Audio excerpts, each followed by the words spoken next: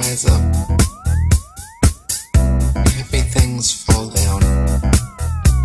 Simply a natural property of weight and density that is very different from gravity. Gravity is a hypothetical magnetic-like force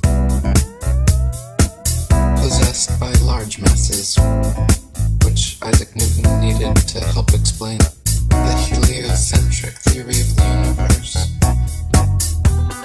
Gravity sucks, gravity pulls, gravity don't follow rules on the spinning ball. It makes us sick. Gravity is magic. It's magic. It's magic.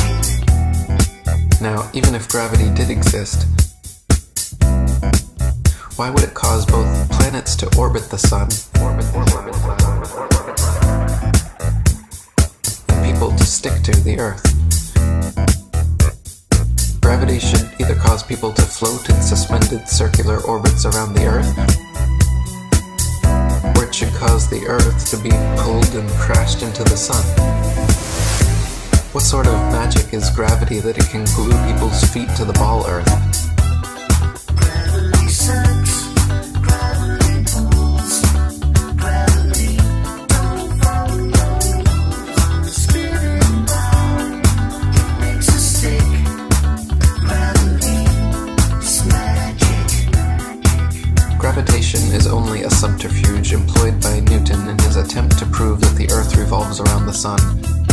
And the quicker it is relegated to the tomb of all the Capulets, the better will it be for all classes of society.